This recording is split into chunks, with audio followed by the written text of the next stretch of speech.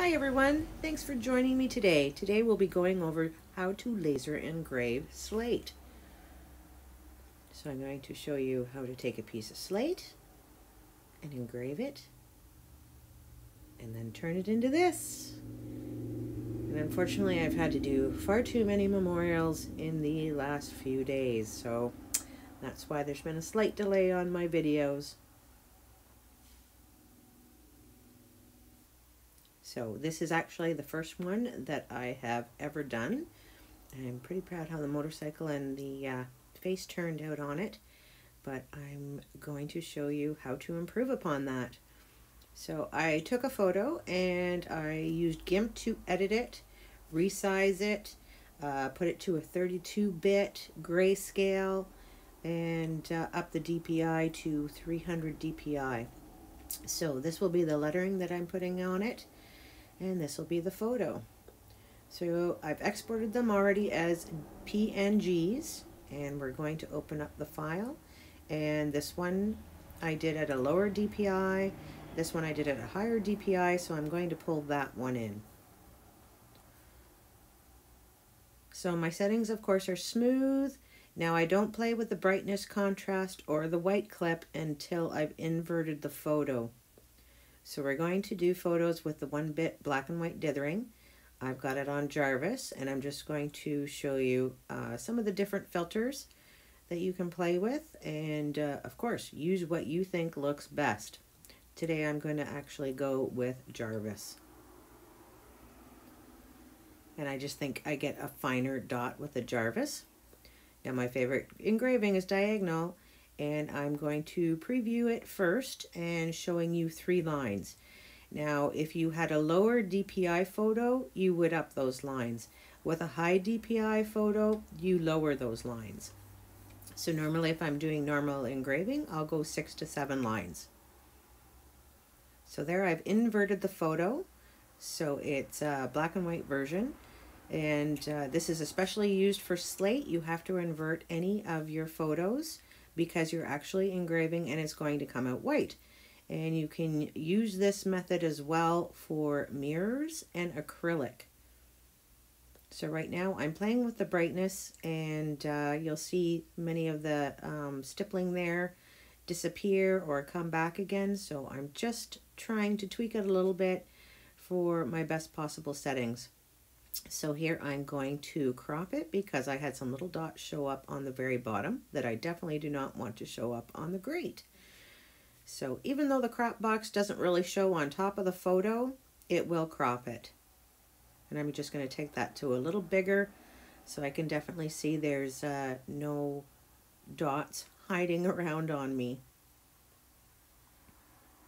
And I'm just going to crop that one more time just in case.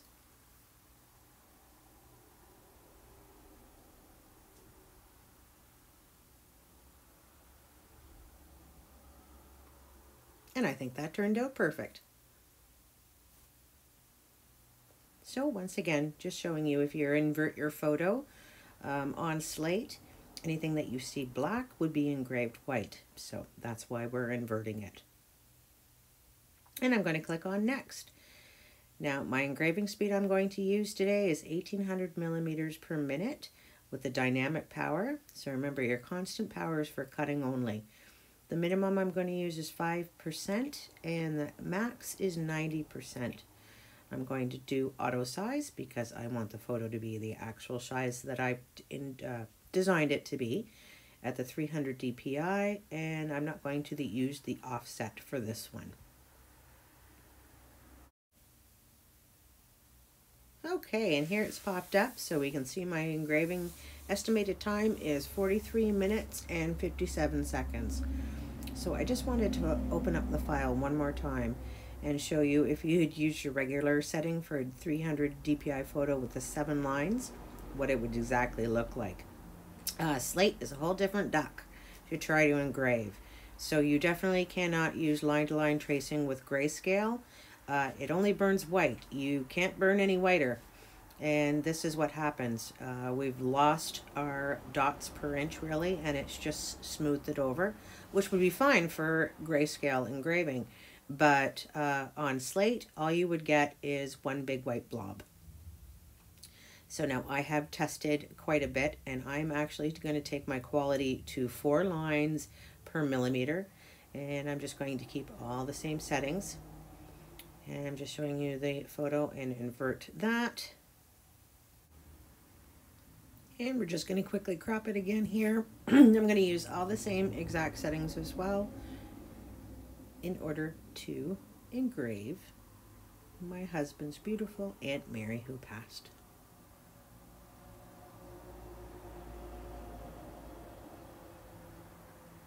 So it'll just take a second here and it should pop up with the original. And we're back to 1 hour and 24 seconds. So I can't stress enough to test. On the left here, you'll see the 3 lines per millimeter. On the one on the right here, I even tried the 2 lines per millimeter, and I'm just not getting enough detail. And this is actually grayscale. So this is what I mean. You cannot do grayscale, the line-to-line tracing in grayscale on Slate. So this is the 4 lines, and yeah, I'm really happy with this one. I'm actually going to get a lot of detail in her eyes and her teeth. And of course, it's all depending on the size of the photo that you're going to be doing. And definitely the size of what your material is on your DPI. So here I just showed you I'm using a China marker. I actually recommend the Staedtler's grease pencils, China markers from Staedtler instead. But I picked up this white one here. It was a little bit difficult to get the markings off afterwards, but when I'm all done engraving, I will actually wash this down with soap and water and a soft toothbrush to give it a good scrub. So just with a little bit of soap and water, the grease pencil will wash right off. So now I'm going to get my slate nice and square into my machine, and I'm going to focus. So you'll see me clean off the nozzle there because I had been doing some wood laser engraving. I didn't check my nozzle first. You want to make sure that's clear. That's for your air assist nozzle. So you'll see me using my measurement focusing tool in quite a number of spots. And I'm realizing my slate, or actually my table, I'm pretty sure has a slight bow to it. So it's not equal throughout. So what I'm going to do is I'm just going to put some little foam pads that I have here, the anti-slip grip pads, and just bring it up enough that everything is level. And I give my machine a nice little workout while it's turned off, just to make sure everything's moving smoothly. So I am going to connect my machine, and sometimes if you have connection issues, make sure you have the proper COM. And when you first connect the machine, it will tell you the firmware and the GRBL firmware that you're using. So right now I am just jogging my laser up and over in order to set my origin of where I want this engraving to start. This camera footage is actually of me doing the final test on the bamboo cutting board that I previously showed. So this is not the actual footage for engraving on the slate, because I did change some things with the slider that I'm definitely going to show you when I'm doing the lettering.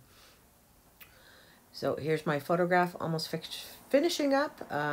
It was actual speed, and here I am just speeding it up. Makes my machine look like it's really fast.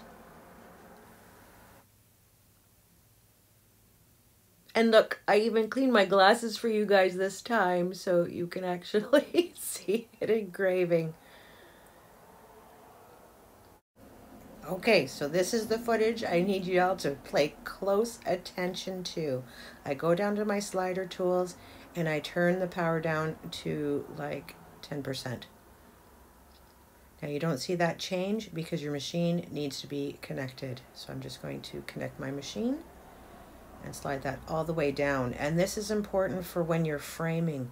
If you're finding your laser is making any marks, just do that right away before you go to frame your design. And I am going to go with the lettering. I'm going to use line-to-line tracing. I don't need to use the contrast or anything because I'm going to turn it to black and white. And it's on smooth. Diagonal again is my favorite setting to burn, and I am going to do that at 6 lines per millimeter. And I am just going to crop that to the graphic. And there you go. All your points should be within the cropping area. And I'm going to click next. I'm going to use the same exact settings I did for engraving the photo. I'm going to auto size, of course, because I want the lettering the same size as I designed it to. I'm going to use the offset this time, so 15 millimeters in, 40 millimeters up. Oh, I can't talk today. And then I'm going to click on create.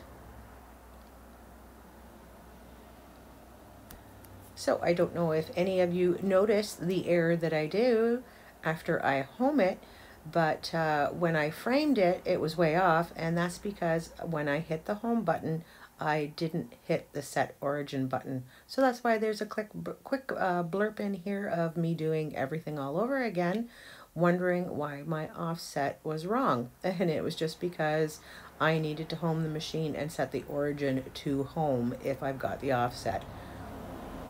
Okay, so we're back with the file I needed. I have homed it. I've set my origin to the home position. And before I frame it, again, I'm going to slide that slider bar down. And you'll see it counting down there. So I'm only at 10% power for my laser at the moment. So I'm going to home that and I'm going to frame it.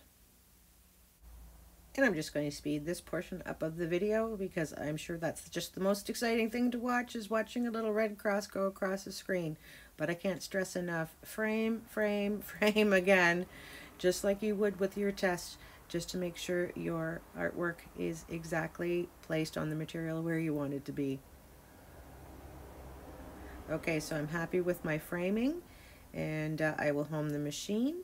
And then before I go to press the play button, I'm going to go back to my slider tool, and I've actually slid it over to 2 times the power. Now, of course, I'm only using 90% power, so the 2 times will only multiply that for the amount that your laser is able to do. And so that is the 2 times that I used on the photograph and the 2 times on the lettering as well. If you're underpowered, and I'll show you later on in the video here, your engraving will actually come out kind of like a darker gold coloring. So this is why I did the line-to-line tracing for the lettering. I actually did this all with the Jarvis setting, and I thought the lettering just had too many lines, so that's why I decided to go to line-to-line tracing with it, so it can be crisp and clean. So like I said, you can't frame enough to make sure you're in the exact same position and that your machine is set up well. As you can see now, I don't have my wonky flashlight. I ordered a phone holder to be able to record some videos while I'm painting, and then I realized it makes a wonderful air hose holder. And there we go. I'm just gonna wipe off with my hand there, have a look, and show you guys a slight close-up of how well that engraved. Now there's some grains in the slate itself, so that's why you might see some areas, but it makes it original. Not all engraving will be the same. So as you can see, it's got a slight yellow tinge to it. But once I spray it with the clear coat, and I'm just setting it up on a Lazy Susan with a block, so none of the edges are actually sitting on the edge for the clear coat to, you know, possibly go over and then it's stuck to the Lazy Susan afterwards. So yes, I definitely suggest using a respirator. I've got my air exhaust on. I cover anything that I do not want to get overspray on. And I'm just using a Proline Power Seal paint. It covers anything. So if you're using any clear coat and stuff like that, double check exactly what you can use on it. So I've got a full can here. I've already shaken it up. You don't want a partial can that you're having to shake while you're spraying, that you're not getting a good even coat. So again, it's tip down, tip up, tip down, tip up while you're going back and forth. And I'm going to do it in the one direction. And then, aha, Lazy Susan. I just spin it around do another coat, and of course I've sped it up here. I will spin it around again, go in that direction. Now, in case you have anything fall into your paint, don't touch it with your finger, okay? Because then you're really going to leave your mark on it, literally your fingerprint. If you let these clear coats dry, you'll be surprised that once it's dry, you may be able to brush off anything that might have fallen out of it or fallen on it. And if it hasn't, you can actually do a very light sanding with a very fine sandpaper to get any little bits out. And you'll just give it another clear coat. You think, oh, I'm scratching the clear coat, but once you put another clear over it, it's absolutely fine. So like I said, there's some grains in the slate itself that didn't burn. It's not actually indented because I had actually tried to engrave this slate before and my test failed. So I actually used 80 grit sandpaper, sanded it down, and then eventually brought those grits up from 80 to 120 to 220, and then wet sanded with the 220 as well, and it brought the slate up just beautiful. So of course you're limited on the detail of what you're trying to do. So these are actually the slate coasters. They're 4" by 4".